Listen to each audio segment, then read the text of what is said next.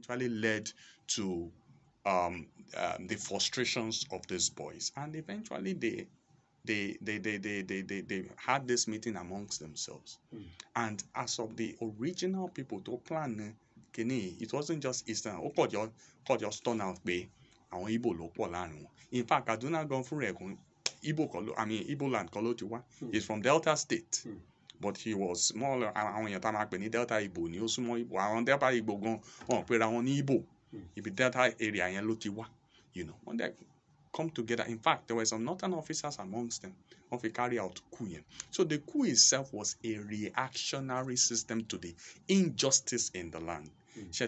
Now, when that happened, and a lot of people were killed, very, very unfortunate, nobody supports it.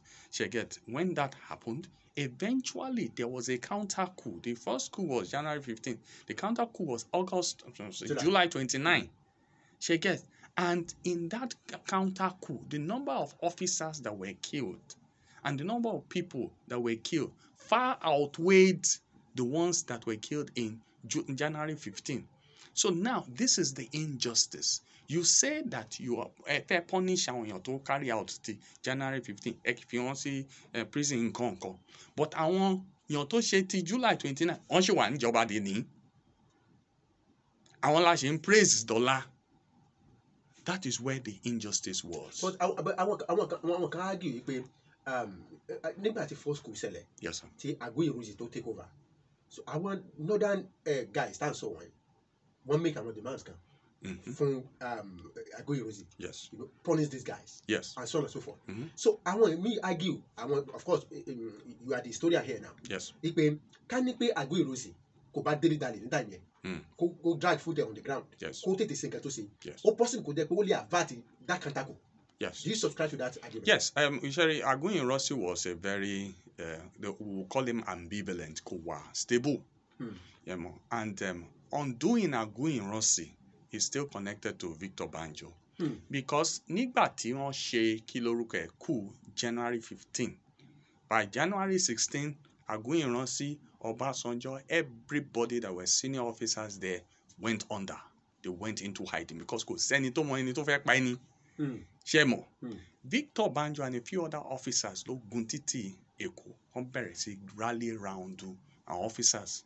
Pé nǹkan tó ti ṣẹlẹ̀. Let's find a way forward.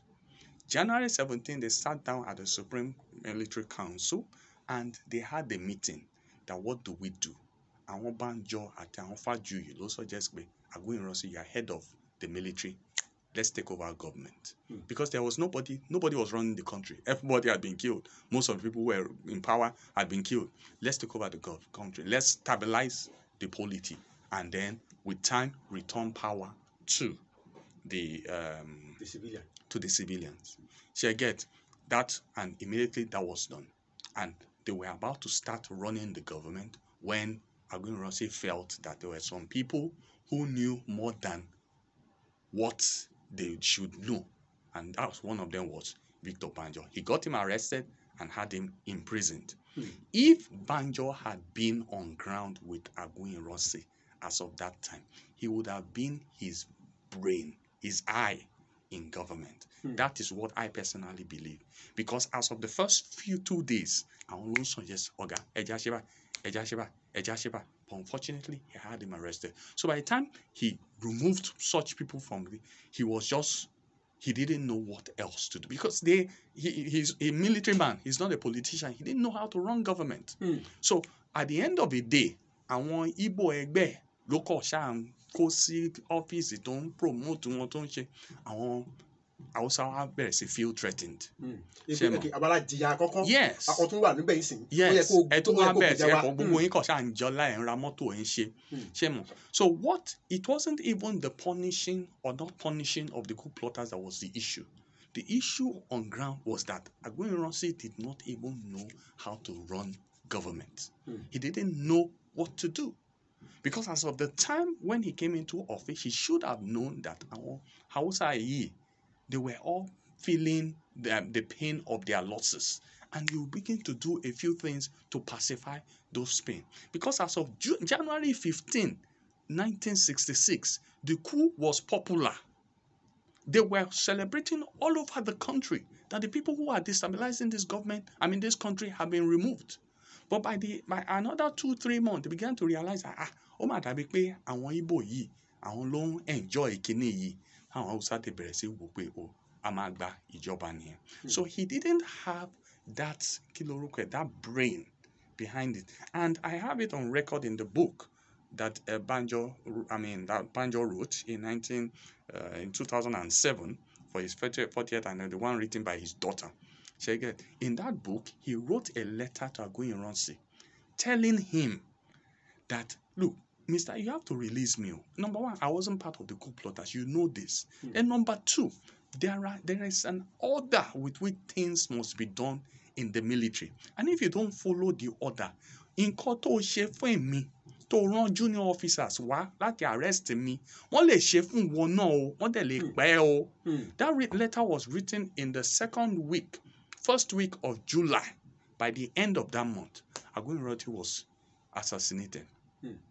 That letter, it was written from Akwa Ibom, sent to him the first week, and by the end of that month, So it was as if he saw everything, and it was very, very unfortunate. So if he had right people around him to advise him, he probably they would have navigated that very dangerous period of Nigerian national life and returned power as early as possible to the civilians, and then the country would have just continued. Because you see, one of the aims coup plotters it wasn't to become president. That's the reason why he just handed over power to Aguiyi-Ironsi and said, Oga, take over. It was they wanted to bring Awolowo back into office because they saw that this man is doing the job. This man knows what he's saying. That's what happened immediately. The first thing when the second coup happened, they have to release him. Yes, because they realized that this is the person that knows how to run this country. So it was more meriting. It was merit based. They weren't thinking of region. And that's why, unfortunately, the Hausas didn't see it that way. They just felt that I'm Igbo. And all the while, the problem was not between Igbo or not. It was the north and the southwest all the while.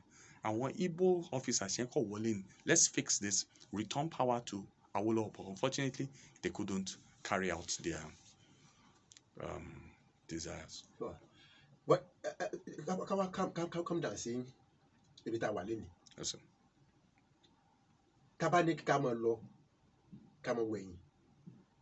Only this state can take me, you better see Soko for Nigeria. Good. So, say Ali Boja. Ali Bo.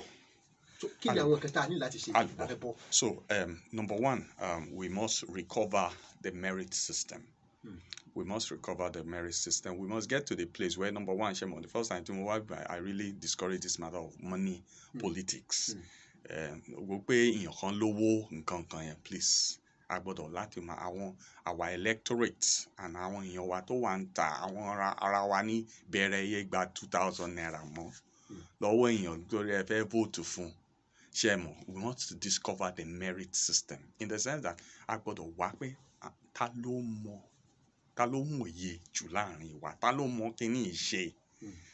Àmọ́ tá bá ní problem ládùúgbò àwọn èèyàn tó jẹ́ pé a gbọ́dọ̀ lọ bàbá alágbájá ló máa lè bá wa ṣiṣẹ́ yìí. Àmọ́ àwọn èèyàn bẹ́ẹ̀ yẹn, irú àwọn èèyàn yẹn ní ká bẹ̀rẹ̀ sí rò pé okay, ẹ jẹ́ ká tì wọ́n síwájú. We must rediscover merit system. The second one is education.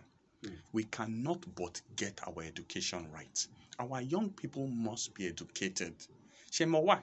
Ṣé rí gbogbo Ọlọ́run dá gbogbo wa bákan náà. Ọlọ́run ti dá àwọn èèyàn. Ọmọ méjì mo ti mọ èyí tó jẹ́ pé eléyìí ẹ̀bùn tó ní, eléyìí ẹ̀bùn tó ní nì. So pé eléyìí ń gbé price wálé mi gbọ́dọ̀ fi máa sọ pé okay, ìwọ ò gba price, ẹ̀bùn tí ẹ̀kọ́ nìyẹn. Ṣé mo? So Ọlọ́run ti dá àwọn èèyàn kankan wà tó jẹ́ pé wọ́n ní ìmọ̀ye kan in a certain direction. A tó wọlé lẹ́ni èmi àti yín à ń sọ̀rọ̀ nípa broadcaster kan ní Ìbàdàn yìí. A dẹ̀ ti mọ̀ pé àwẹ̀ yìí ó ní gift ní direction yìí. Àìsọ pé ẹni tó bá fẹ́ go far. Yes. Nínú iṣẹ́ yìí. Ó gbọ́dọ̀ lọ tẹ̀lé. Ṣé mọ̀?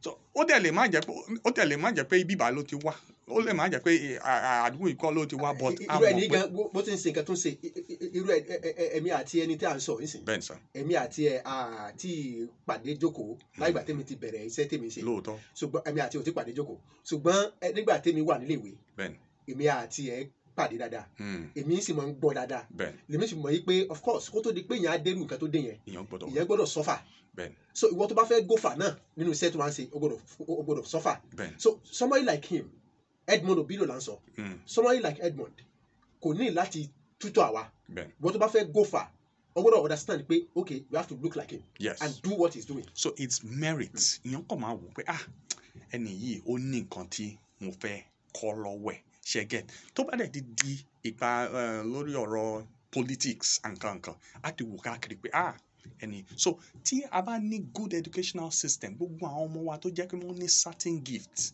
tó bá jẹ́ pé politics ni Ọlọ́run ti fi sára ọmọ yẹn ẹ ti máa rí i pé tọ́mọ yẹn bá ti dúró báyìí ó mọ̀rọ̀ sọ ó lè present ó lè ṣe ẹ ti máa ti ọmọ yẹn síwájú pé ìwọ lọ run fún student union lọ ṣe ṣe mọ and tó bá ti ní opportunity ṣe youth leader political party díẹ̀ ẹ ti máa tì síwájú kẹ́ tó mọ̀ Justin Trudeau how old is he but díẹ̀ wọ́n ti that's the Canadian prime minister but díẹ̀ wọ́n ti recognize láti rẹ̀ pé ọmọ yìí ó ní ẹ̀bùn yìí ṣe get but education tó máa enhance ẹ̀bùn yẹn but everything based on what on a merit system.